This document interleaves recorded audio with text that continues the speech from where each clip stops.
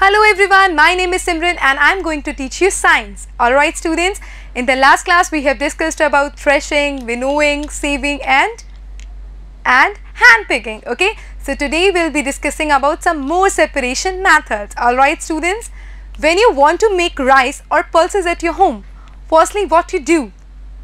You just have that particular rice or pulses in a container and then put some water in it. Okay, and when you put some water in it, the rice or pulses just settle down, okay, because they are heavy, okay, and what happens, the lighter or very small dust particles just float on the water, okay, and then what you do, you just drain them well, the water and the very thin dust particles, you just drain them off and just take the clean and clear rice or pulses in the pressure cooker and you make that particular dish. Alright students, in this way you are separating rice or pulses with or from that small and minute dust particles and waste products. Alright students, so this is the basis of the next method that we are going to discuss. The method is sedimentation and decantation. What do you mean by sedimentation and decantation? Let's assume an example. You have a glass of water students, and what you do, in that particular glass of water you are putting 2 to 3 spoons of sand in it. Alright students, and when you have put the spoons of sands in it, you just let it stand for a few minutes, say 20 minutes or 15 minutes, okay, let it stand for a few minutes. What will happen? You will see that the sand has settled down completely. Alright students, and the water is forming the uppermost layer of the glass, okay. So the process in which the sand and water are separated from each other is called sedimentation. Alright students, so have a look. When the heavier component in a mixture settles after water is added to it, the process is called sedimentation. This is what I have told to you, right? The sand is heavy and it is settling in the water, and water is lighter, so it will just remain at the above layer or upper layer of that particular mixture. So this process in which water and sand are separated, okay, in the single layer in the form of different layers are sedimentation. This process is sedimentation, okay. And what is decantation now? Students, it's a very similar process. In the process of decantation, what happens? You just pour out that particular upper layer of water, okay, and you just separate that water that is clean from the sand, okay. So sand and water are separated now with the help of the processes called sedimentation and decantation. And what is decantation now? When the water along with the dust is removed, the process is called decantation, okay. So here is the picture of these processes students. This is forming 2 different layers of the mixture, okay, and in this mixture you are just putting out the lighter components in the separate glass and the heavy particles will stand separated in this particular mixture. Alright students, so in this process of sedimentation and decantation you can clearly separate different things. Alright students, for example, oil and water are separated from these 2 processes like sedimentation and decantation, okay. Oil and water from their mixture can be separated by this process. If the mixture of such liquids are allowed to stand for a few minutes, then you will see that the oil is forming the upper layer of the mixture and water is at the lower layer of the mixture. Alright students, so if a mixture of such liquids is allowed to stand for some time, they form 2 separate layers, okay. So the components that form the topmost layer can be separated by the process of decantation. Alright students, so this process is all about sedimentation and the decantation. Students, the next process that we are going to discuss is related to this particular concept. Alright students, how? We have discussed that we have just separated the water from the sand from the process of decantation, right? But students, what happen is that the water is not that clear. There will be some very less amount of sand particles present in it. Now, by what method you can separate that particular sand particles from water? You will be using the filtration process, okay students. So next process is filtration. In the process of filtration students, you will need a filter paper. What is a filter paper? It is like a paper form that are of very thin pores. Alright students, like this, okay.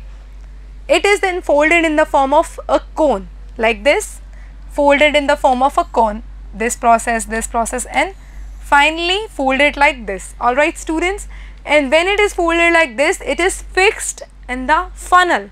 Funnel is an instrument which looks like this, okay.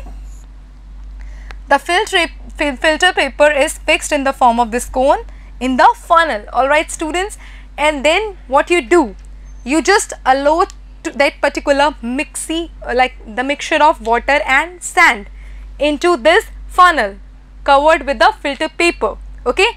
Then what will happen, clean and clear water will be coming out of this particular flask, okay, that funnel in the particular beaker, and the sand particles, the very thin and less amount of sand particles will stick on the filter paper. Alright students, so the method of separation with the help of filter paper is called filtration. Alright students, so you can have a look. A filter paper folded in the form of a cone is fixed onto the funnel. The mixture is then poured on the filter paper.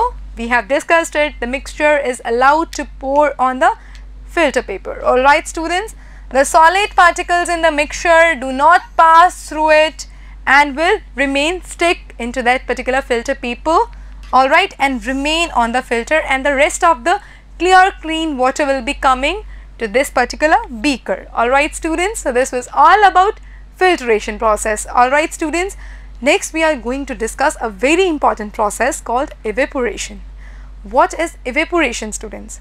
Evaporation is the process in which you get water converted into vapors, okay, in the presence of sunlight or some heating process. Alright students, so evaporation, the process of conversion of water into its vapors is called evaporation. Alright students, so for example, you have like water, some water, you have some sand in it, then you are pouring, heating it up. Alright students, what happens is that water will get into vapors, but water will get converted into vapor and it will vaporize, okay, and you will be having sand left into that beaker. Alright students, what you see in this picture, this is a very interesting picture.